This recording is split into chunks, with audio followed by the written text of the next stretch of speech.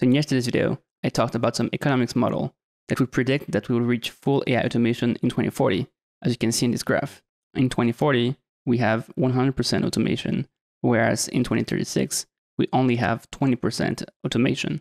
And what is driving most of this automation is that we're spending more compute on training very large models. So what this graph represents is how you can decompose this increase in compute spend on large training runs into different factors. So the different factors here are: 1, how much are we spending on training runs? 2, how many flops are we getting for the money that we're paying? And 3, how many actual flops are we using to train neural networks for the flops that we're paying for? So you can see those 3 factors here. In yellow, we have hardware, which is how many flops we're getting per dollar.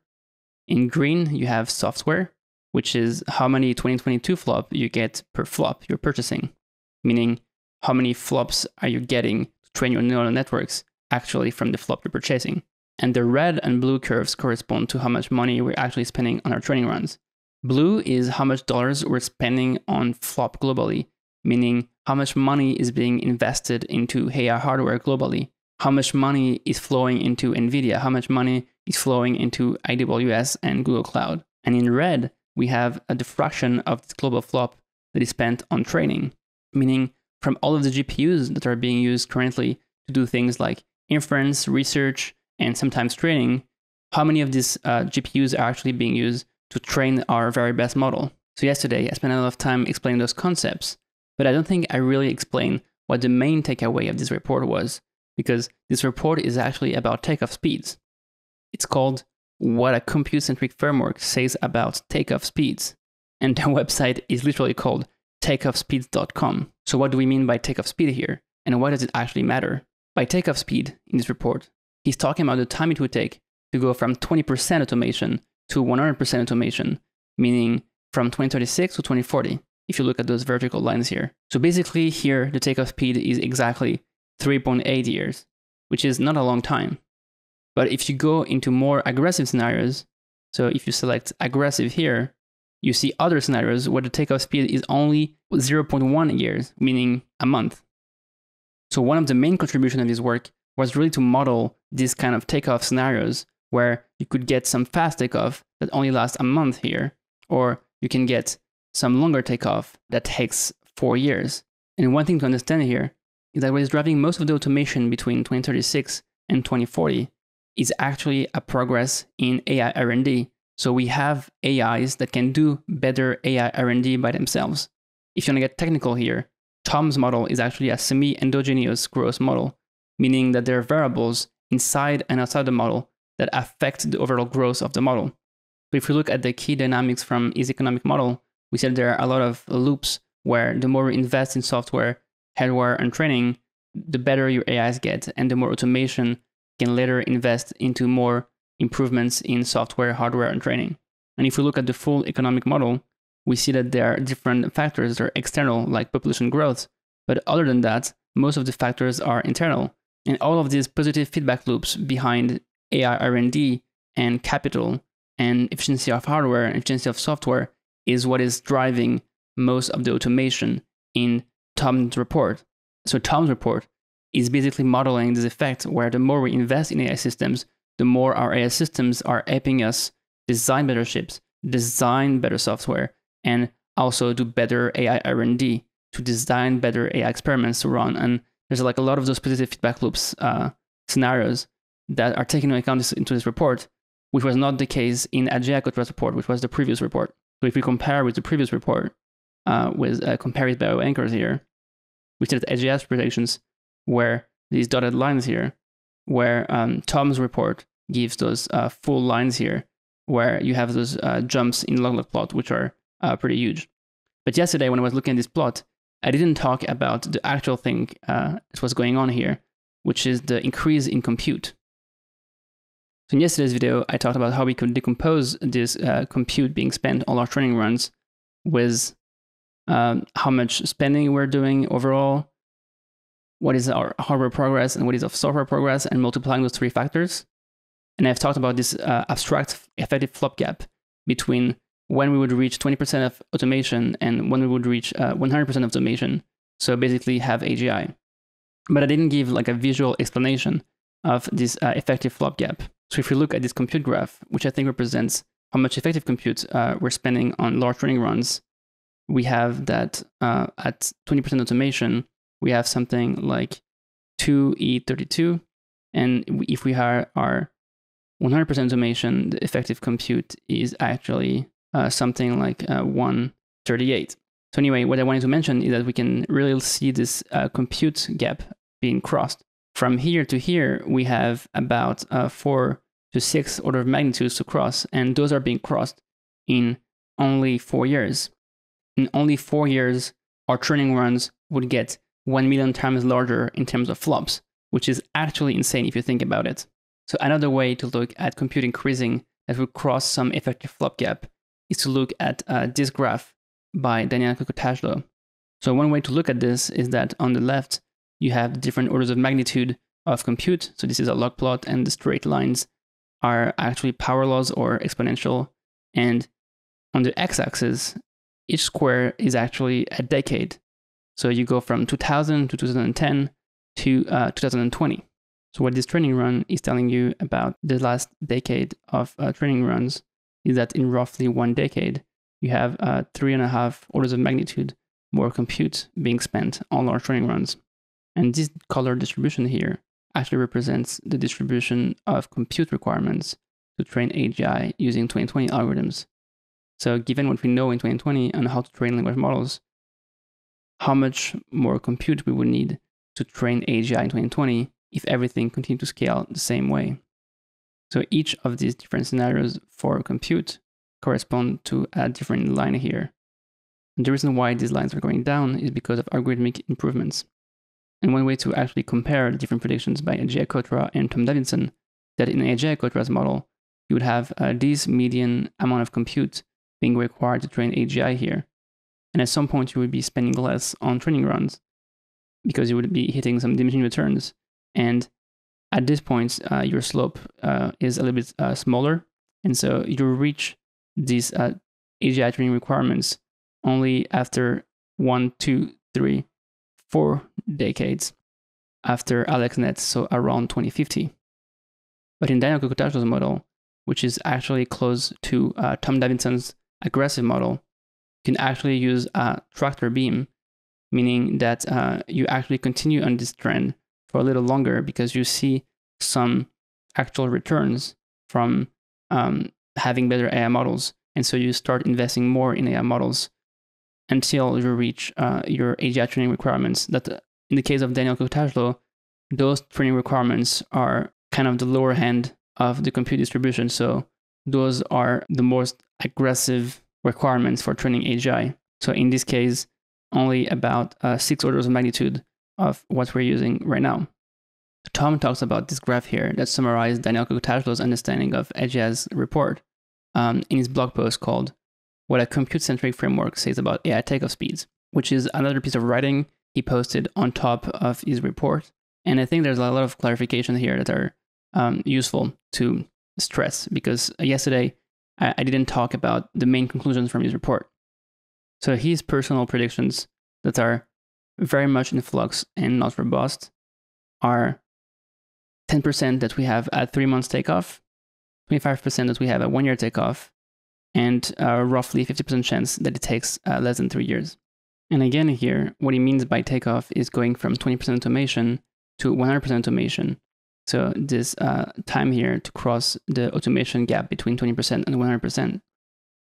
But if you're just looking at the lower 25 percentile of the scenarios, this is still pretty wild, going from 20% automation to 100% automation in only 1 year or in only 3 months is much faster than humanity could adapt to this increase in automation.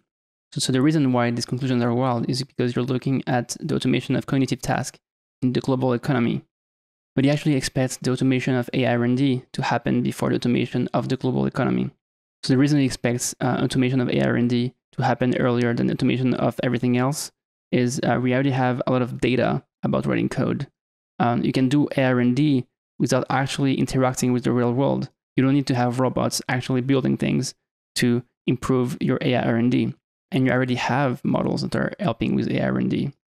And more generally, if you just think about OpenAI that is building better AI models, they're very familiar about AI research. They're familiar about writing code. And they don't need to comply with all the regulations and all the requirements from society and having some users buying your product when they're just building things that can help them with their research workflow.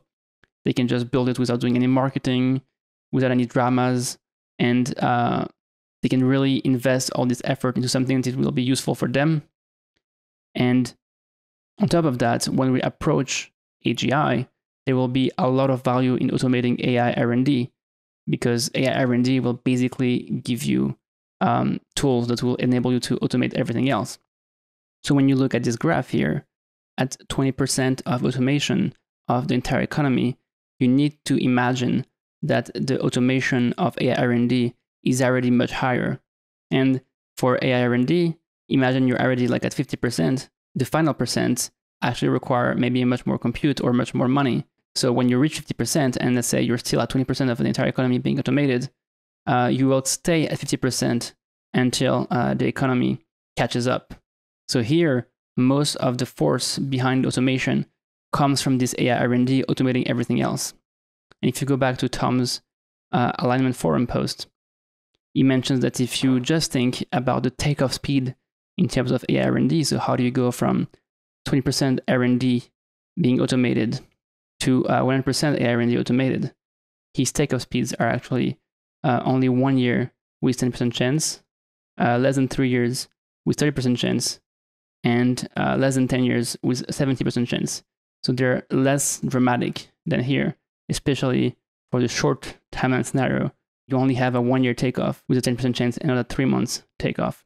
And one other thing he notes is that his median AGI training requirements are pretty large. So 1 E36 flop, which means that if you have requirements that are lower, you would actually have much faster takeoffs. So you would get a 1 year takeoff with a 40% chance, and you would be 90% sure to have a less than 10-year takeoff.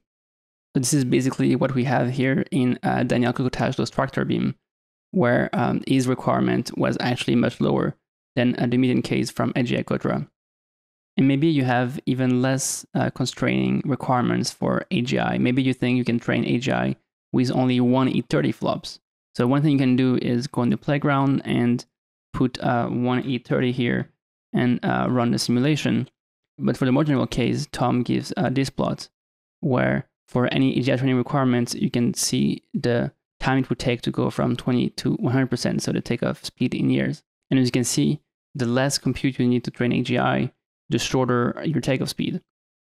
So as you can see, the less compute you need to train your AGI, and the less years your takeoff take. And on top of that, the average speed crossing this effective flop gap is higher. So as I mentioned yesterday, the speed crossing the effective flop gap is actually related to the growth in spending, the growth in hardware progress, and the growth in software progress, with this relationship where you have an addition here because of how log work and the fact that you're actually multiplying those 3 factors to get your effective compute in your larger training run. So what this means here is that when you look at all of these curves in yellow or green, blue, and red, you can basically add the slopes of these curves to get the speed at which you're crossing your compute gap. Because your compute gap, if you look at the graph below, is how long it would take to go from here to here. And you can play along with different AGI training requirements to prove what I said before, that actually the average speed crossing is higher for lower AGI training requirements. So here, when we look at the compute that is being spent on the largest training runs per year, if you have some very large training requirements, so 1 E40, so you can see that most of the compute is trained when you reach a year very close to AGI. And if you look at the growth per year, you see that the average growth is pretty low. So here, most of the time, it's between 0 and 2% a year, I think. And then here, it starts getting insanely high. So on average, it's pretty low. But if you have some much more crazy compute requirements, let's say 1E30, you can see that the growth is much more spread out. So the growth rate is actually pretty high already in the middle, and only increases to maybe double its amount or triple its amount here. But it's not the same as for 1E40, where really most of the growth was at the end.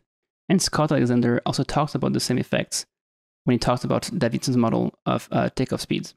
He basically looks at these 3 different scenarios for takeoff that people have given over the years. So here we have 3 different takeoff scenarios: no takeoff, slow takeoff, and fast takeoff, where no takeoff is just linear growth. We don't have any exponentials.